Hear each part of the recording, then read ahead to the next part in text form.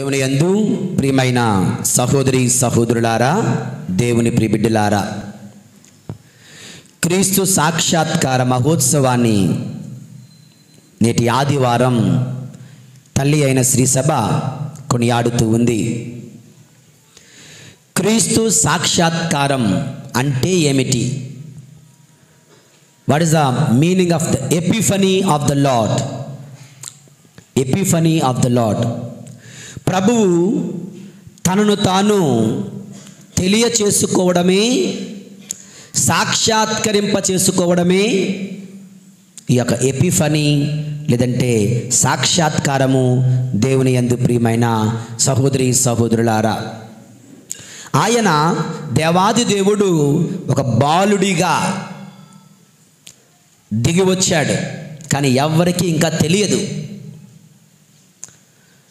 మొట్టమొదటిసారిగా ప్రభు ఇతర జాతుల వారికి, ఆ ముగ్గురు రాజులు యోదయ ప్రజలు కాదు, ఆ ముగ్గురు జ్ఞానులు లేదా ముగ్గురు రాజులు మూడు వేరువేరు ప్రాంతాలకు చెందినవారు. వారికి ఆయన దర్శన భాగ్యాన్ని ఇస్తూ ఉన్నాడు. అప్పటి వరకు గొర్రెల కాపరులు వచ్చారు, దేవదూతలు వచ్చారు, కానీ మొట్టమొదటిసారిగా యూదయేతరులకు, ఇతర జాతుల వారికి ప్రభు తన యొక్క ప్రత్యక్ష భాగ్యం, తన దర్శించే భాగ్యమును అందిస్తూ ఉన్నారు. దేవుని యందు ప్రియమైన సహోదరి సహోదరులారా, ఈ చక్కటి సంఘటన మత్తయి శుభవార్త 2వ అధ్యాయము 1 నుంచి 12 వచనాలలో ఈ రోజున మనం చదువుకుంటూ ఉన్నాం. మరి ఈ రోజున ఈ యొక్క వాక్యాలు, ఈ సంఘటన, ఈ పండగ, ఆ ముగ్గురు జ్ఞానులు, ఆ నక్షత్రం, ఆ హేరోదు రాజమందిరం, ఆ దూతల హెచ్చరిక, ఇవన్నీ మనకు ఏమి నేర్పిస్తున్నాయో ఈ రోజున ధ్యానించడానికి ప్రయత్నం చేద్దాం. దేవుని యందు ప్రియులారా, మొట్టమొదటిది మత్తయి శుభవార్త 2వ అధ్యాయము 2వ వచనం చదవండి ఎవరైనా. యూదుల రాజుగా జన్మించిన శిశువెక్కడ? చాలమ్మా. దేవుని యందు ప్రియులారా, where is the king of juice? నీవు యూదుల రాజువా అన్నారు అతని శిలువ సమయంలో. ఈయన నిజముగా దైవ కుమారుడే అంటున్నాడు ఒక శతాధిపతి. యూదుల రాజుగా జన్మించిన శిశువెక్కడా? It's a question, it's a search, అన్వేషణ, వెతుకులాట. దేవుని యందు ప్రియులారా, ఆది కాండములో దేవుడు మనిషిని వెతుక్కుంటూ వెళ్తూ ఉన్నాడు. అవునా? ఎక్కడది? ఎవరు చెప్తారు ఆ వాక్యం?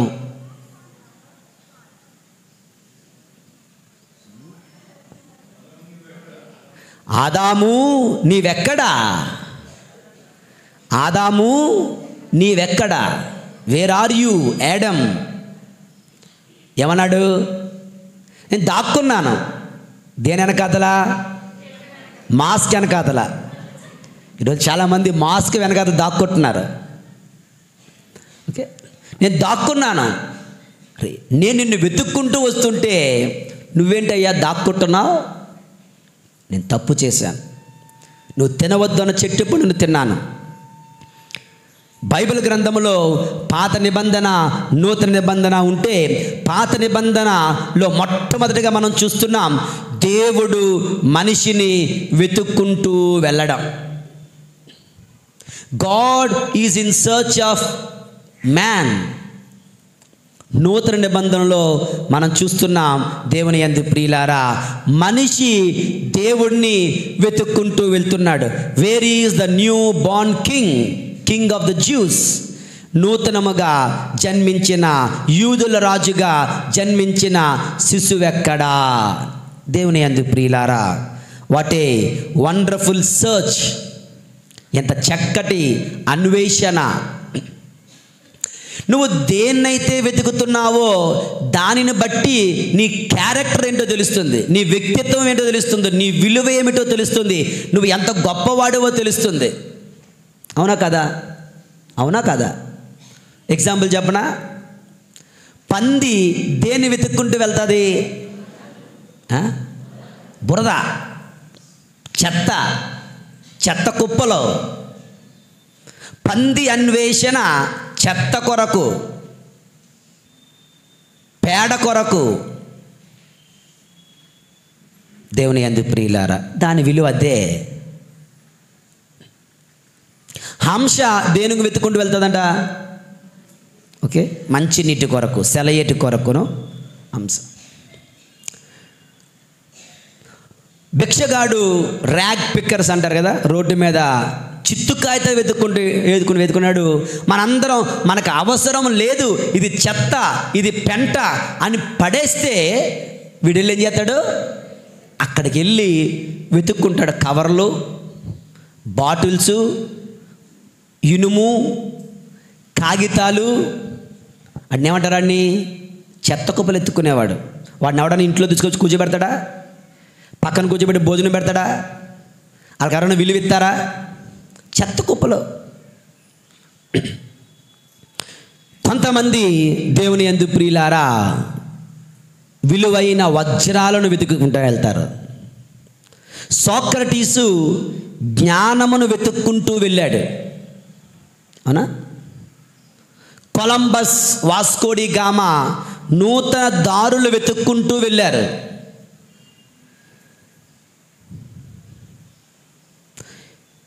ఈ ముగ్గురు జ్ఞానులు యేసయ్యను వెతుక్కుంటూ వెళ్తూ ఉన్నారు. ఈ ముగ్గురు రాజులై ఉండొచ్చు, కానీ వీళ్ళను జ్ఞానులు అంటున్నాం. ఎందుకండి అంటే వాళ్ళ వెతుకులాట దైవ కుమారుని కొరకు, వారి అన్వేషణ రక్షకుడి కొరకు, వారి అన్వేషణ తరతరాలు యుగ యుగాలు సర్వలోకాలను పరిపాలించే రాజాది రాజు కొరకు. కనుక వారిని జ్ఞానులు అని వారిని మనం పిలుస్తూ ఉన్నాం. దేవుని యందు ప్రియమైన సహోదరి సహోదరులారా, మన సంగతి ఏంటి? What about us? What is our search? What for is our search? మనం దేని గురించి వెతుకులాడుతున్నాం? దేవుని యందు ప్రియులారా చెప్పగలరా? అడుగుతుంటారు, మీకు ఏటి బాగా ఇష్టం అండి? ఏం బాగా తింటారు? ఏమో నాకే తెలీదు. ఏమి ఇష్టమో, ఏ బట్టలు ఇష్టం నాకే తెలీదు అంటాడు కొంతమంది కదా. నీ వెతుకులాట దేని కొరకు, దేనికోసం లేదా? ఉంది, అప్పుడప్పుడు బయటపడుతుంటుంది. కొంతమందికి డబ్బే ప్రధానముగా, డబ్బు వెంబడి పరిగెడతారు. వీడికి పరువు అవసరం లే, దొంగతనం అన్నా చేస్తాడు. వాడికి పరువు అవసరం లేదు, డబ్బు, బంగారం, భూమి ఉంటే చాలు. ధనవంతులను అవ్వాలి, గొప్పవాళ్ళం అవ్వాలి అన్న ఆశ కొంతమందిది. కొంతమందిది పేరు ప్రఖ్యాతలంటే అన్వేషణ. వాళ్ళకి డబ్బులతో పనిలే, ఎంత డబ్బులన్నా విడిచిపెట్టడానికి, వదులుకోవడానికి రెడీ.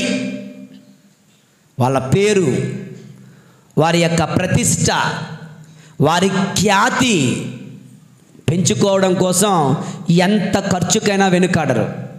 దేవుని యందు ప్రియులారా, కొంతమంది అధికారం కొరకు, అవునా, మన రాజకీయ నాయకులను చూసి తెలుస్తుంది కదా, ఎన్ని లక్షల కోట్లు ఖర్చు పెడతారు దేనికోసం? 5 సంవత్సరాల అధికారం కోసం. కొంతమంది లోకాశల కొరకు, వాళ్ళ కోరికలు తీర్చుకుంటే చాలు, ఇంకేం అవసరం లేదు. డబ్బు అవసరం లేదు, గమ్యం అవసరం లేదు, లక్ష్యము చేరాల్సిన అవసరం లేదు. ఆ రోజు కోరిక, ఆ రోజు సుఖము, ఆ రోజు తిండిపోతనం, ఆ రోజు త్రాగుబోతుతనం, ఆ రోజు శారీరక వాంఛలు తీర్చుకున్నానా చాలు.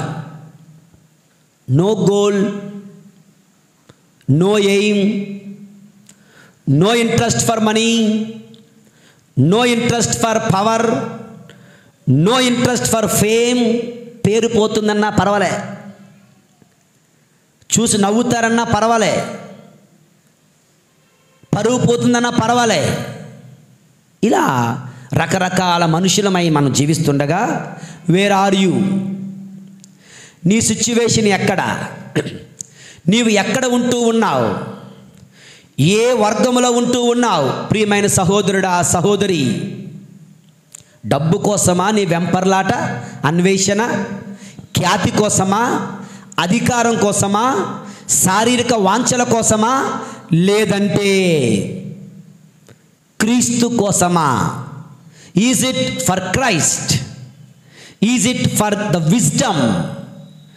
ఆ జ్ఞానమునకు ప్రతిరూపం, దైవ ప్రేమకు ప్రతిరూపం ఆయన కోసమా? దేవుని యందు ప్రియులారా, ప్రియమైన సహోదరి, సహోదరుడా, ఈ లోకములో నువ్వు దేనినైనా వెతుకు, అలసిపోతావు. నువ్వు దేనినైనా వెతుకు, నీ గమ్యం ఒక దగ్గర ఆగిపోతుంది. కానీ ప్రభుని వెతికావనుకో, క్రీస్తుని వెతికావనుకో, నీ జీవితము ధన్యమవుతుంది. ప్రియమైన సహోదరుడా, సహోదరి, కొన్ని వాక్యాలు చూద్దాం. ద్వితీయోపదేశ కాండము 4వ అధ్యాయము 29వ వచనం. ద్వితీయోపదేశ కాండము 4వ అధ్యాయము 29వ వచనం ఏం చెప్తుందో చూడండి.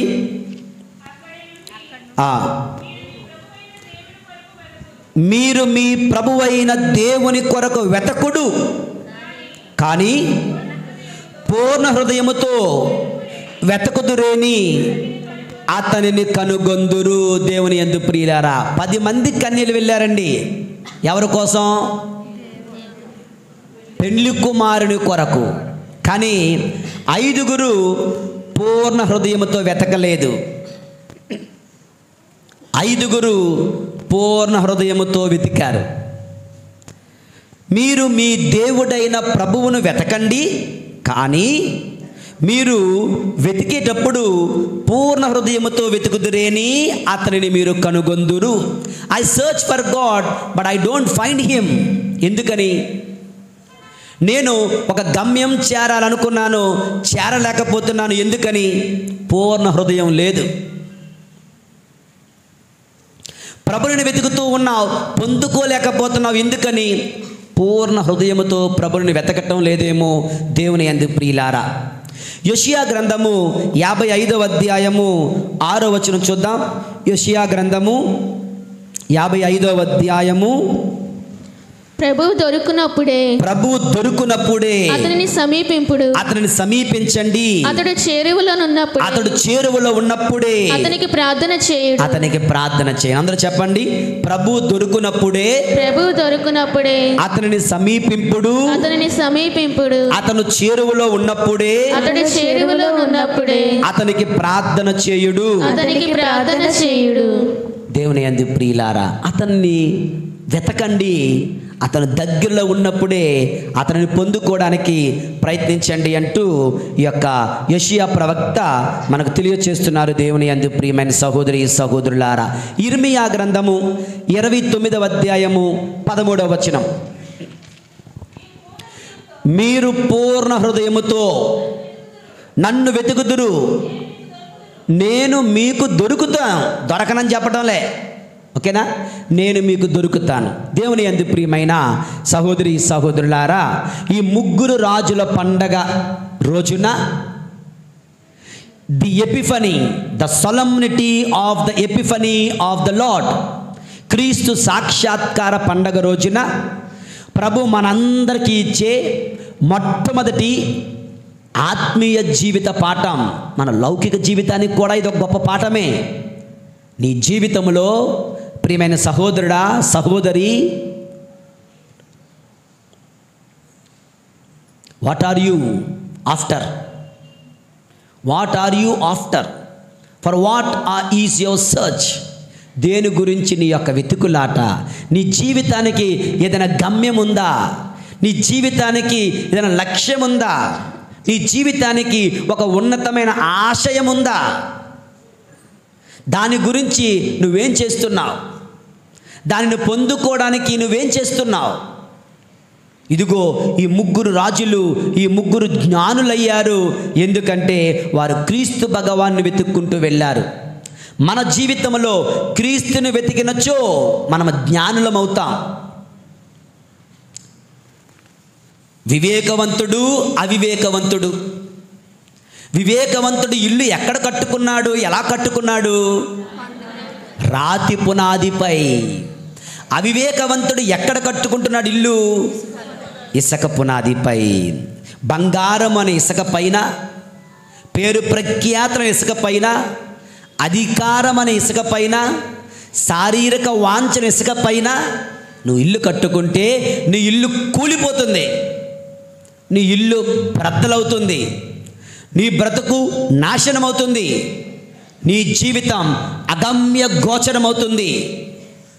క్రీస్తు ప్రభుపై నీ ఇల్లు కట్టుకున్నచో ప్రియమైన సహోదరుడా, సహోదరి, నీవు దేవుని బాటలో వివేకవంతుడుగా, ఒక జ్ఞానిగా, దేవునికి ప్రియమైన వాడిగా ధన్యత కలిగిన జీవితాన్ని నీవు జీవించగలుగుతావు. దేవుని యందు ప్రియమైన సహోదరి సహోదరులారా, దేవుని ప్రియ బిడ్డలారా, యేషువా వందనం, యేషువా స్తోత్రం, తండ్రి వందనం, తండ్రి స్తోత్రం, ఆత్మదేవా వందనం, ఆత్మదేవా స్తోత్రం, హల్లెలూయా, హల్లెలూయా, హల్లెలూయా. రెండవ ధ్యానాంశంలోనికి వెళ్తూ ఉన్నాం. ఓకే, రెండవ ధ్యానాంశం ఏంటి? రెండవ ధ్యానాంశం మత్తయి శుభవార్త 2వ అధ్యాయము 2వ వచనంలో ఉన్న 2వ వాక్యం బి చదవండి. ఆయన నక్షత్రమును తూర్పు దిక్కున చూచి మేము ఆరాధింపవచ్చితిమి. దేవుని యందు ప్రియులారా, ఎవరంటున్నారు ఈ మాట? ముగ్గురు. ఎవరితో అంటున్నారు? హేరోదు రాజుతో. ఏం చూశారంట? ఎవరి నక్షత్రం అంట? ఆయన నక్షత్రం. దేవుని యందు ప్రియులారా, వెతకండి మీకు దొరుకును అన్నారే ప్రభు. మనము ఒక మంచి ఉద్దేశం కొరకు బయలుదేరినప్పుడు దేవుడు నీకు నక్షత్రాలను ఇస్తాడు, దారిని చూపడానికి దేవదూతలను పంపిస్తాడు.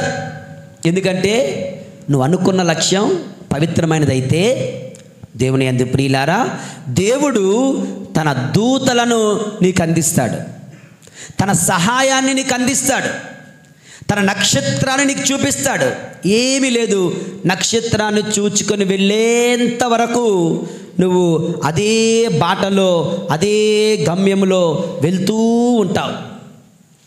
ఒక్కసారి ఆ నక్షత్రాన్ని వదిలి క్రిందకు చూచావో, నక్షత్రాన్ని వదిలి దేవుడు ఇచ్చినటువంటి సహాయాన్ని నిరాకరిస్తావో, దేవుడిచ్చిన దూతలను నిరాకరిస్తావో, దేవుని యందు ప్రియులారా, ఏదంటారు కదా, ఎక్కడ మొదలు పెట్టావో అక్కడికి వెళ్ళిపోతాం.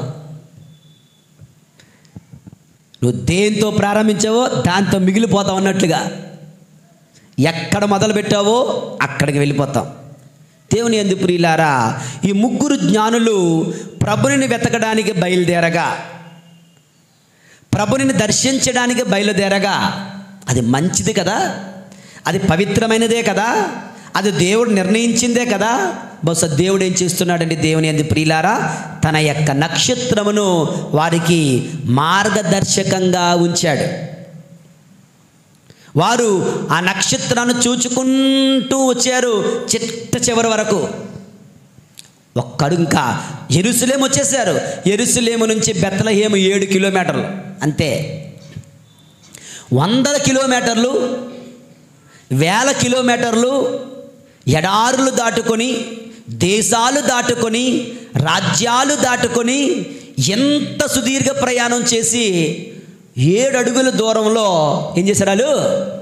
హేరోదు రాజు ఆశ్రయం కోరుకున్నారు, హేరోదు రాజు సహాయాన్ని కోరుకున్నారు, హేరోదు రాజు హెల్ప్ కోరుకున్నారు. అయిపోయింది. నక్షత్రం మాయం, నక్షత్రం మాయం.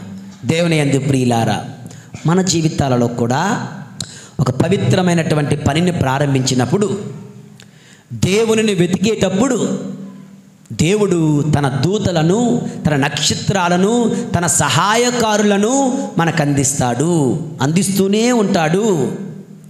మా సెమినరీ లైఫ్లో స్పిరిచువల్ డైరెక్టర్ అని ఒకడు ఉంటాడు, ఒక ఫాదర్ గారు. కన్ఫెసర్ అని ఒకరు ఉంటారు.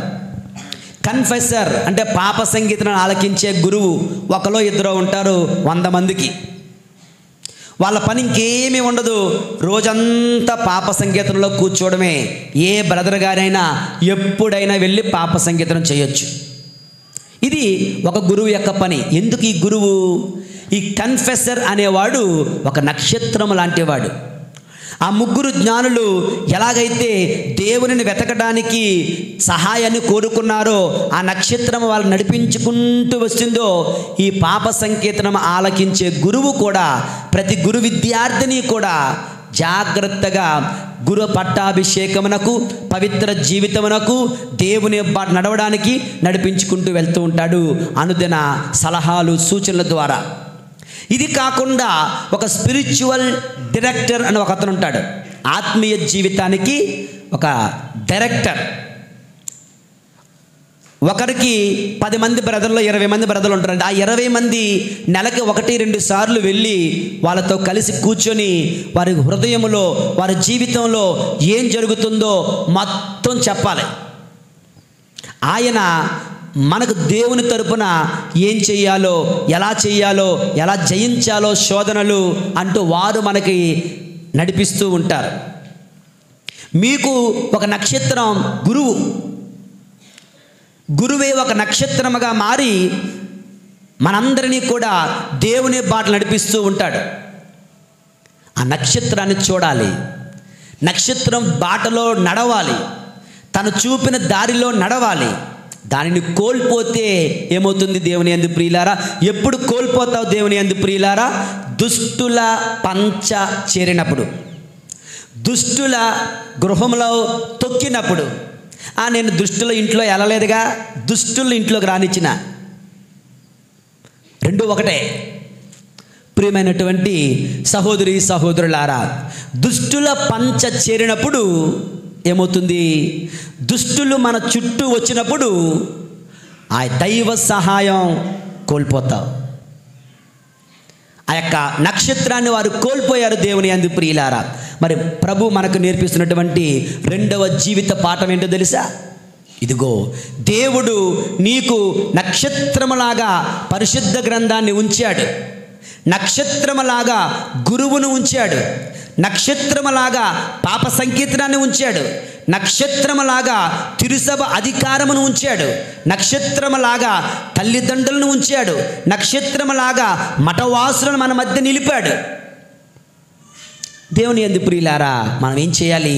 ఆ ముగ్గురు జ్ఞానుల వలె దేవుడు ఇచ్చిన నక్షత్రమును చూస్తూ వారి బాటలో, ఆ నక్షత్రము నడిపించే బాటలో, మార్గములో నడుచుకుంటూ ప్రభుని చేరాల్సి ఉంది దేవుని యందు ప్రియులారా.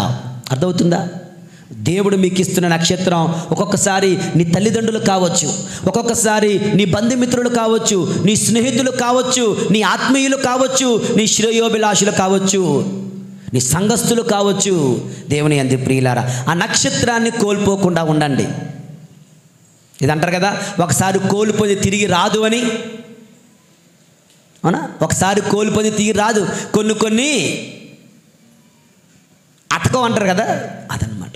అతకం. ఇంకా దేవుని యందు ప్రియులారా, కోల్పోయిన దాన్ని తిరిగి పొందుకోలేం కనుక కోల్పోకుండా చూచుకోవాల్సినటువంటి బాధ్యత నీ జీవితానికి దేవుడు ఇచ్చిన నక్షత్రం ఏమిటి? నీ జీవితానికి దేవుడు ఇచ్చిన దూతలు ఎవరు? నీ జీవితానికి దేవుడు వసగినటువంటి మార్గదర్శకాలు ఎవరు? ఆత్మ పరిశీలన చేసుకుంటూ ప్రభునికి వందనాలు అర్పిస్తూ ఆ మార్గంలో నువ్వు నడుస్తున్నావా లేదా, ఆ మార్గాన్ని తప్పిపోయావా, దారి తప్పిపోతున్నావా అని ఒక్కసారి ఆత్మ పరిశీలన చేసుకోవాలి. దేవుని యందు ప్రియమైన సహోదరి సహోదరులారా, దేవుని ప్రియబిడ్డలారా, మరి వాళ్ళని ఎప్పుడు కోల్పోతూ ఉన్నావు? మత్తయి సువార్త 2వ అధ్యాయము 3వ వచనం చదవండి. ఇది విని హెరోదు రాజును యెరూషలేము నగరవాసులందరూ కలత చెందిరి. ఓకే, దేవుని యందు ప్రియులారా, ఎప్పుడైతే హెరోదు రాజు పంచన చేరారో నక్షత్రం మాయమైపోయింది. నీ జీవితంలో దేవుడు నీకు ఇచ్చిన నక్షత్రము ఎప్పుడు మాయమైపోతుంది? నువ్వు ఏ తప్పుడు పని చేసినప్పుడు, ఏ పాపిష్టి పని చేసినప్పుడు ఆ నక్షత్రాన్ని కోల్పోతున్నావో ఎగ్జామిన్ యువర్ లైఫ్. ఎవరితో మాట్లాడుతున్నప్పుడు ఒకరు చెప్పారు, కరోనా సమయంలో ఎక్కువ మంది చనిపోవడానికి కారణం ఏంటో తెలుసా? ఒక డాక్టర్ గారు ఏంటంటే అని అడిగితే, they failed to check are identify the initial symptoms. Okay,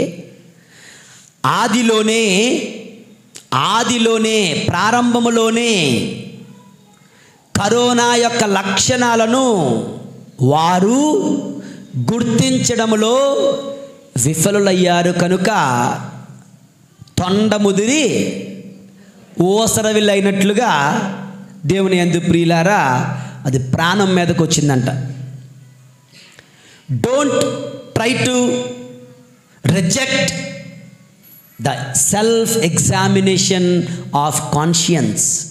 అంతరాత్మను పరిశీలించి చూచుకోవడం, అంతరాత్మను చెక్ చేసుకోవడం, నీ తలంపులను చెక్ చేసుకోవడం, నీ మాటల తీరును చెక్ చేసుకోవడం, నీ అలవాట్లను చెక్ చేసుకోవడం, నీ స్నేహితుల బృందామును పరిశీలించడం.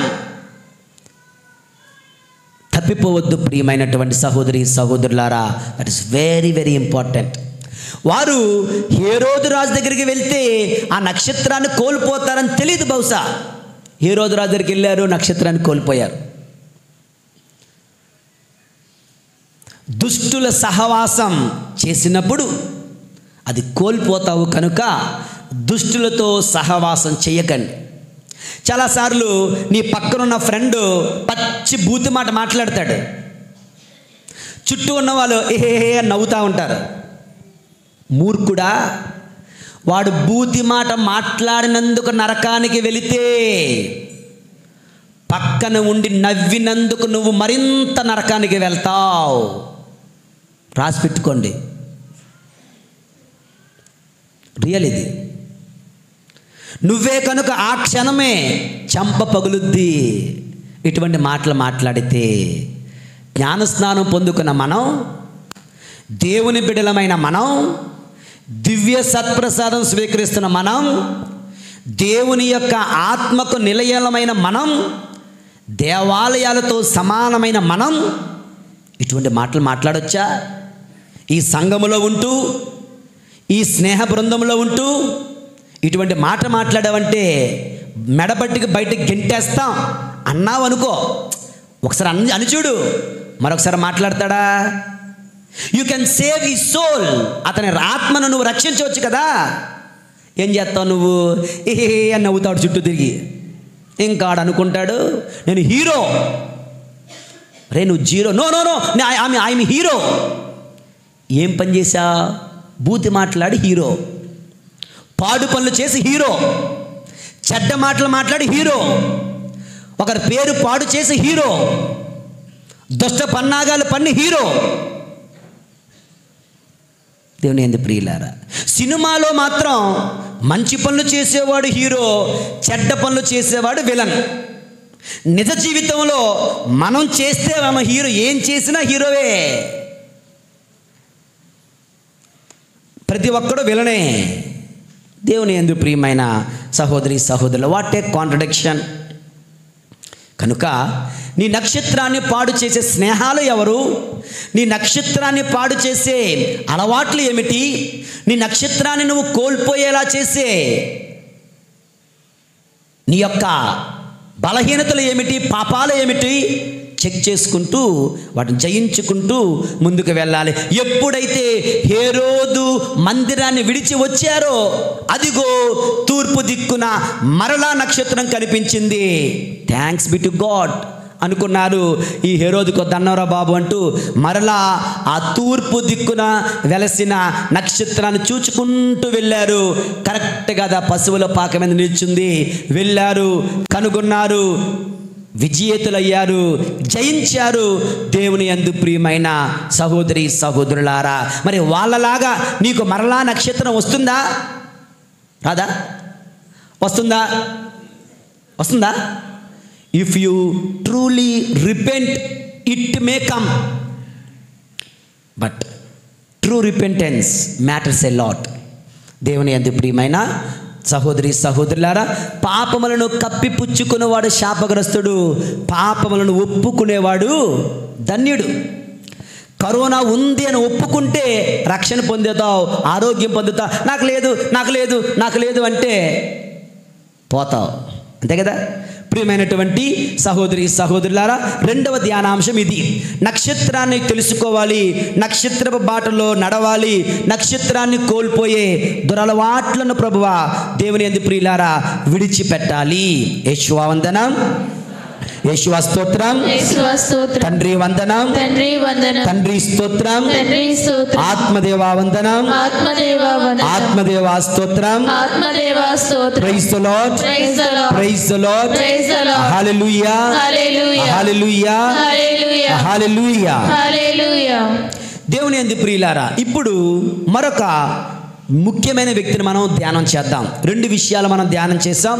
ఈ రెండు విషయాలలో ముగ్గురు రాజులు ప్రభువు కోసం వెతుకులాడుతున్నారు, జ్ఞానులయ్యారు. నక్షత్రాన్ని దేవుడిచ్చాడు, కానీ హేరోదు స్నేహం వల్ల నక్షత్రాన్ని కోల్పోయారు. హేరోదు స్నేహాన్ని విడిచిపెట్టారు కనుక తిరిగి నక్షత్రాన్ని పొందుకున్నారు. రెండు. మూడవ ధ్యానాంశం, దేవుని యందు ప్రియులారా, అత్యంత భయంకరుడైనటువంటి హేరోదు. Look at his hypocrisy. వాడి మాయ చూడండి, వాడి మోసం చూడండి. దేవుని యందు ప్రియులారా, హేరోదు దగ్గరికి వెళ్ళి రాజు ఎక్కడా అని అడిగినప్పుడు ఇది విని హేరోదు రాజు యెరూషలేము నగరవాసులందరూ కలత చెందిరి. 3వ వచనం.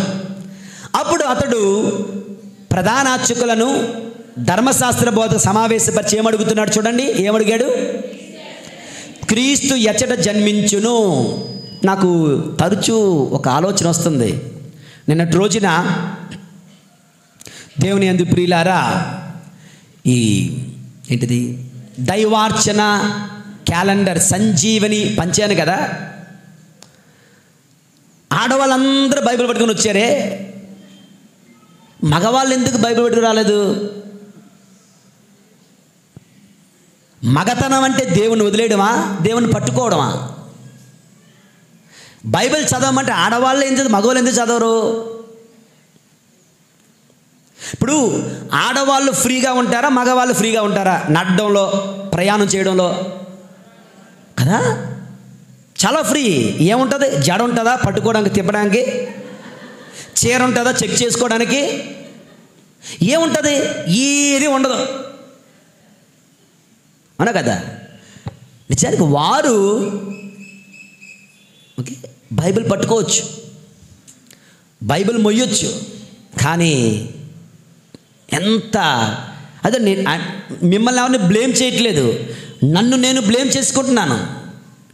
I have failed to motivate the men of the parish to carry the Bibles అనిపిస్తుంది అన్నమాట. మేబీ న్యూ ఇయర్ రెజల్యూషన్ తీసుకుందామా పిల్లలు అంటే ఏమంటారంటే, కొన్ని కుళ్ళిపోయినవి మనం బాగు చేయలేం, కుళ్ళిపోయి పారేయడమే. కుళ్ళిపోకుండా ఉన్న వాళ్ళు ఎవరైనా ఉన్నారు ఇక్కడ? ఉంటే next time, next Sunday onwards చర్చ్కి వచ్చేటప్పుడు తప్పనిసరిగా బైబిల్ తీసుకురండి. బైబిల్ లేకపోతే అడగండి, కొని ఉంచుతాను, ఎత్తానట్లేదు, కొని ఉంచుతాను. ఓకే, బైబిల్ తెచ్చిన వాళ్ళు చేతులు ఎత్తాను ఒకసారి, జస్ట్ బైబిల్ చూపించండి మగవాళ్ళు. Very good, very good, very good. అయ్యో మనం తేంగా, అయ్యో మిమ్మల్ని అడగకూడదు మిమ్మల్ని.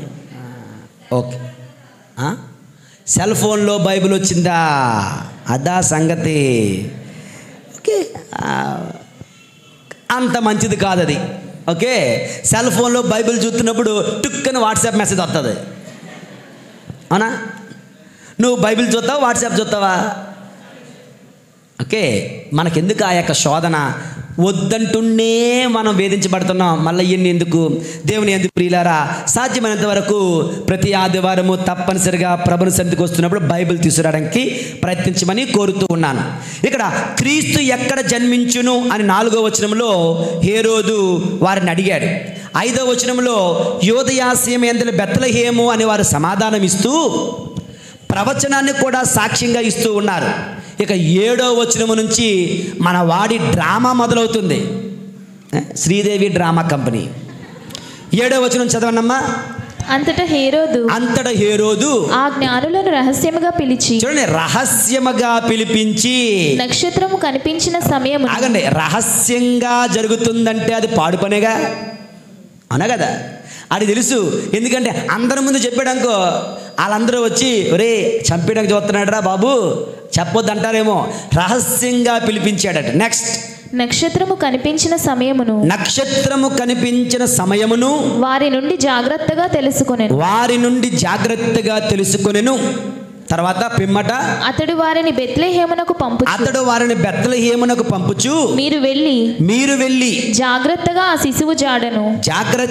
శిశువు జాడను కనుగొని నాకు తెలియజేయుడు. నేను వెళ్ళి అతనిని ఆరాధింతును అని. అమ్మ, దీన్ని మించిన పెద్ద అబద్ధం లేదురా నాయన, అన్నా కదా? మా నూతన నిబంధనలో మొట్టమొదటి అబద్ధం ఇదే అనుకుంటాను. నూతన నిబంధనలో మొట్టమొదటి అబద్ధం ఇదే అనుకుంటా, అవునా కదా? నేను వెళ్ళి ఆ రాజుని ఆరాధిస్తానని ఎవడు చెప్తున్నాడు? అబద్ధం.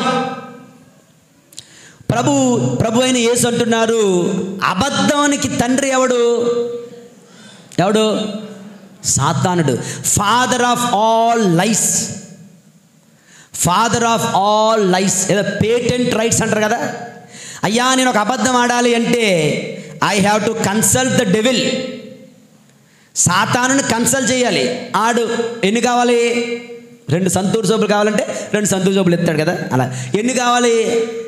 ఒక అబద్ధం తీసుకోపో, వెళ్ళు వాడుకో. దేవుని యందు ప్రియులారా, హేరోదు రాజు పచ్చి అబద్ధం మాట్లాడుతున్నాడు. హేరోదు రాజు మనసులో ఒకటి, బయటకు ఒకటి. హేరోదు రాజు కపటత్వం, ప్రిటెండెన్స్, లోపలొకటి బయటకొకటి చూపిస్తున్నాడు దేవుని యందు. ముగ్గురు అదగలి, అయ్యా మీరెళ్ళి కనుక్కోండి, నేను కూడా వెళ్ళి ఆరాధిస్తాను. ఆరాధించడానికి కాదు, చంపేయడానికి, నాశనం చేయడానికి. దేవుని యందు ప్రియులారా, వాట్ అబౌట్ us? మన సంగతి ఏమిటి? ఇటువంటి అబద్ధపు జీవితం హేరోదులాగా జీవిస్తున్నామా? ఇటువంటి ద్రోహం చేస్తున్నామా? ఇటువంటి కపటత్వం కలిగి జీవిస్తున్నామా? నేను తిరుకుటుంబ పండగ రోజున 26వ తారీఖు ఆదివారం, పోయిన ఆదివారం ఫ్యామిలీ రూల్స్ అని చెప్పాను, గుర్తుందా? ఫస్ట్ రూల్ ఏంటి? Honesty. Be sincere and honest in all relationship చెప్పాం కదా. కపటత్వం వద్దు కుటుంబంలో, కుటుంబ జీవితంలో కపటత్వం వద్దు, స్నేహాల మధ్య కపటత్వం వద్దు, దేవుని ముందట కపటత్వం వద్దు. హేరోదు రాజు ఆ ముగ్గురు జ్ఞానులతో అంటున్నాడు, మీరు వెళ్ళి ఆరాధించండి, తర్వాత నేను వచ్చి ఆరాధిస్తానంటున్నాడు. దేవుని యందు ప్రియమైన సహోదరి సహోదరులారా, వారు కలత చెందారంట. యేసు ప్రభు పుడితే ఒకడేమో కలత చెందాడు, ఒకడేమో ఆనందంతో ఉప్పొంగాడు, మరొకరేమో ఏమి పట్టి లేకుండా ఉన్నారు. మిగతా యోదాయ వాసులు, బెత్లెహేము వాసులు, యెరూషలేము వాసులు.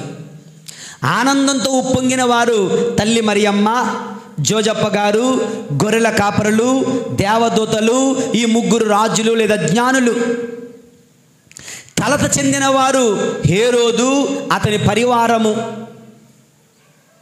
ఇండిఫరెంట్ పీపుల్, పట్టింపు లేని వారు ఆనాటి ఆ ప్రజలు.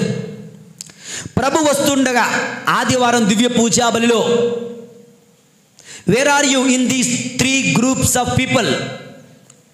Are you in love with Jesus? Are you cultivating hatred towards Jesus? Are are you indifferent to Jesus? ఆ దివ్య సత్ప్రసాద ప్రభుని ప్రేమతో స్వీకరిస్తున్నావా? ఆ దివ్య సత్ప్రసాద ప్రభు పట్ల ద్వేషముతో ఉంటున్నావా? ఆ దివ్య సత్ప్రసాద ప్రభుని లెక్క చేయకుండా నిర్లక్ష్యంగా ఉంటున్నావా? ఈ రోజున ఈ పాఠం మనకు ఎన్నో విషయాలు నేర్పిస్తూ ఉంది. ఈ ముగ్గురు రాజుల పండుగ. ఇందాక ఎక్కడో అనుకుంటున్నాను, 6 అని ఇక్కడ రాసి ఉంది. 6. నువ్వు అక్కడున్నావు, నేను ఎక్కడున్నాను? నీకెంత? 6. 9. నాకెంత? ఎవరు రైటు ఎవరు తప్పు? నేను రైటే, నువ్వు రైటే, అది రైటే. కాకపోతే నిలుచున్న ప్రదేశం మారుతుంది. ఇదే ప్రసంగం పోయిన సంవత్సరం చెప్పాను, more or less something like this. అప్పుడు అది కఠినంగా ఉంటే ఇప్పుడు నీకు బాగుండొచ్చు, ఎందుకంటే నువ్వు నిల్చున్న ప్లేస్ మారింది. అప్పుడు అది తీయగా ఉంటే ఇప్పుడు కఠినంగా ఉండొచ్చు, ఎందుకంటే నువ్వు నిల్చున్న ప్లేస్, నీ పొజిషన్ మారిందేమో. దేవుని యందు ప్రియమైన సహోదరి సహోదరులారా, ఆ ప్రభుని పట్ల ప్రేమతో ఉంటున్నావా? ప్రభుని పట్ల నిర్లక్ష్యంగా ఉంటున్నావా? ప్రభుని పట్ల కలతతో, ద్వేషముతో హేరోదు వలె ఉంటూ ఉన్నావా? హేరోదు జీవితం మనకు నేర్పిస్తుంది కపటత్వం వద్దు. హేరోదు జీవితం నేర్పిస్తుంది అబద్ధాలు వద్దు. హేరోదు జీవితం మనకు నేర్పిస్తుంది దేవుని యందు ప్రియులారా, హేరోదు లాంటి కపటత్వం, అబద్ధం, మోసం పనిచేయదు, పనికిరాదు. దేవుని యందు ప్రియులారా, ఆఖరి మెసేజ్, 4వ సందేశం, ఆఖరి వచనం, మత్తయి సువార్త 2వ అధ్యాయం 12వ వచనం. హేరోదు చెంతకు పోరాదని స్వప్నమున దేవుడు వారిని హెచ్చరింపగా వారు మరొక మార్గమున తమ దేశమునకు తిరిగిపోయిరి. దేవుని యందు ప్రియులారా, చూడండి, ఆ ముగ్గురు జ్ఞానులు వెళ్ళారు, కానుకలు సమర్పించారు, సాష్టాంగపడి ఆరాధించారు. తక్షణ కర్తవ్యం, వాట్ నెక్స్ట్? చెప్పండి, వాట్ నెక్స్ట్? What next? ఇంటికి వెళ్ళిపోవడమేనా? మాట ఇచ్చారు కదా, మాట నిలబెట్టుకోవాలి కదా. అందరూ నిలబెట్టుకోరులేండి, మాట ఎత్తారా, పోయిందే వదిలేస్తారు. కానీ వీళ్ళు ముగ్గురు రాజులు కనుక మాట తప్పే మనుషులు కాదు. మేము హేరోదు రాజుకి మాట ఇచ్చాం కనుక హేరోదు రాజు దగ్గరికి వెళ్ళాలి అని మన వాళ్ళు బయలుదేరుతున్నారు. బహుశా టైం అయిపోయింది, రాత్రి పడుకొని ఉదయాన్నే వెళ్దామంటున్నారు. ఎవరు వారిని హెచ్చరించారంట? దేవుడా దేవదూతలా? దేవుడా దేవదూతలా? కరెక్ట్ చెప్పండి. దేవుడే. దేవదూతలు చెప్పుంటారు, అది దేవుడి మాటగా వాళ్ళు స్వీకరిస్తున్నారు, అంతేనా? దేవదూతలు చెబితే దేవుడి మాటగా స్వీకరిస్తున్నారు. వారు దేవదూత వాళ్ళకి కళ్ళ ముందు వచ్చి కనిపించాడా? నిద్రలో, స్వప్నమున, కలలో కనిపించాడా? షూర్ను, అక్కడ రాసింది కదా, స్వప్నమున. దేవుని యందు ప్రియులారా, ఈ ముగ్గురు జ్ఞానుల గొప్పతనం ఏంటంటే, దేవుడు రాకపోయినా, దేవదూత చెప్పినా దేవుడు చెప్పాడు అనుకుంటున్నారు. రెండవది, కళ్ళ ముందు కనిపించకపోయినా, నిద్రలో కనిపించిన, కలలో కనిపించిన దేవుడు చెప్పాడు అంటున్నారు. అవునా కదా? దేవుడు పంపించాడు అని విశ్వసించారు. మన సంగతి ఏంటి దేవుని యందు ప్రియులారా? దేవుడే దిగి వచ్చి చెప్పినా నేను వినను అంటామేమో. ఓకే, దేవుడే దిగి వచ్చి చెప్పినా నేను విన్నంటే వినను అనుకునే వాళ్ళు ఎంతమంది లేరు మన మధ్యన? గురువుగా మైక్ పట్టుకొని ఎంత చక్కగా చెప్పినా, గట్టిగా చెప్పినా, హెచ్చరించి చెప్పినా నేను మారను అనేవాళ్ళు లేరా? విషయం ఏంటంటే, నూతన మార్గమును వెతకమంటే హేరోదు దగ్గరికి వెళ్ళాల్సినటువంటి వాళ్ళు వద్దు అని చెప్పారు కనుక చెయ్యనంతే అనుకొని వేరొక మార్గమున వారు వెళ్ళిపోయారు. ఈ రోజున అమ్మా ఈ దారి తప్పు తల్లి అని చెబితే వినడానికి సిద్ధంగా ఉన్నావా? సహోదరుడా, స్నేహితుడా, ఈ దారి వద్దు, ఇది మంచిది కాదు అని చెబితే చెయ్యడానికి సిద్ధంగా ఉన్నావా? నూతన మార్గమును వెతకడానికి సిద్ధంగా ఉన్నావా? అదే పాపిష్ట మార్గం నడవడానికి సిద్ధంగా ఉన్నావా? Tell me. చెప్పండి సమాధానం నీ అంతరాత్మకు. చెప్పండి సమాధానం నీ ముందు ప్రత్యక్షమైన దేవునికి. నూతన మార్గాన్ని వెతకాలి. భర్తలారా, భార్యలారా, వక్ర మార్గాల్లో మీరు నడుస్తున్నట్లయితే ప్రభు చెప్తున్నాడు, ఆ హేరోదు మార్గాన్ని విడిచిపెట్టండి, నూతన మార్గంలో వెళ్ళండి. నూతన మార్గంలో వెళ్ళండి, నూతన మార్గాన్ని వెతకండి, జీవితం ధన్యమవుతుంది. ఈ ముగ్గురు రాజుల పండుగ రోజున 4 అంశాలను ధ్యానం చేశాం. ముగ్గురు జ్ఞానులు ప్రభుని వెతికారు. నా జీవితంలో డబ్బును కాక, ప్రఖ్యాతిని కాక, అధికారము కాక, లోకేచ్ఛలు, శారీరక వాంఛలు, అక్రమ సంబంధాలు కాక ప్రభుని వెతుకుతాను. ఈ మార్గములో, ఈ గమ్యములో, ఈ నా లక్ష్య ప్రయాణములో దేవుడు నాకు ఇచ్చిన దూత ఎవరు, దేవుడు నాకు ఇచ్చిన నక్షత్రం ఎవరు, దాన్ని నేను కోల్పోకుండా ఉండాలంటే ఏం చెయ్యాలి అనే మార్గంలో వెళ్ళాలి. అనగా నీ దుష్ట స్నేహాలు, చెడు స్నేహాలను ఆత్మ పరిశీలన చేసుకుంటూ విడిచిపెట్టాల్సిన బాధ్యత ఉంది దేవుని యందు. ప్రియమైన సహోదరి సహోదరులారా, హేరోదు లాంటి కపటత్వపు జీవితం, నిజాయితీ లేని జీవితం, అబద్ధపు జీవితం, మోసపూరితమైన జీవితానికి చరమగీతం పాడండి దేవుని యందు ప్రియులారా. ఆఖరిగా ముగ్గురు జ్ఞానుల వలె నూతన మార్గాన్ని వెతకండి, పాత మార్గం, పాపిష్ట మార్గాన్ని విడిచిపెట్టండి. ప్రభు మనలను దీవింతురుగాక.